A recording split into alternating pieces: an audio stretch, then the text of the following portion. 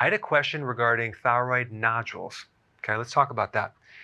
That really is a selenium deficiency.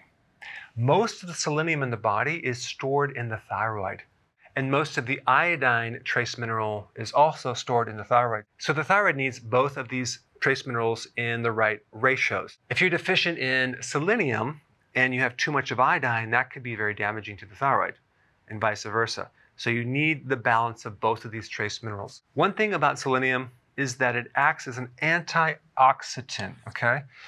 The base of that antioxidant is called glutathione, and glutathione helps to reduce hydrogen peroxide that's generated from the different biochemical reactions that happen in the thyroid. Now, if you have an autoimmune disease of the thyroid called Hashimoto's, which, by the way, the great majority of hypothyroid type problems is Hashimoto's.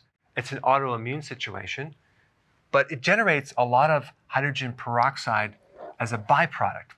Now, when hydrogen peroxide builds up in the tissues, it creates damage to the thyroid cells themselves, and then that can actually create this fibrosis of the thyroid.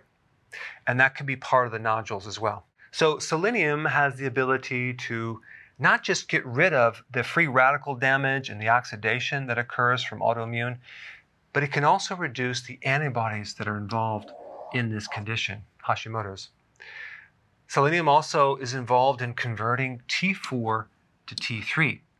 So basically, selenium is just as important as iodine in the thyroid function. So the next question is, what type of selenium should someone take to help this condition? You need an organic selenium, and I'm not talking about the definition of organic being without pesticide. I'm actually talking about a different definition involving a different type of bond of the selenium molecule. You have organic minerals, which are usually plant-based and bound to a protein, and then you have minerals that are elemental. The type of selenium that I'm going to recommend for either a thyroid nodule or Hashimoto's would be selenomethionine or selenocysteine. Not both, one or the other, but you would want to take one of these if you have nodules or Hashimoto's.